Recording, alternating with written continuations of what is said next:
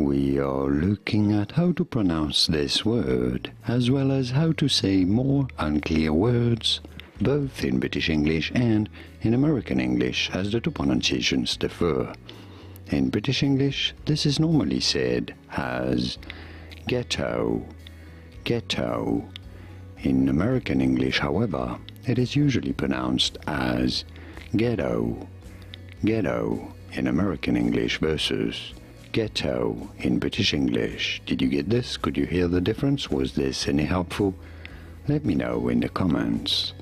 Here are more videos on how to pronounce more words in English whose pronunciations aren't exactly always obvious. I'll see you there to learn more.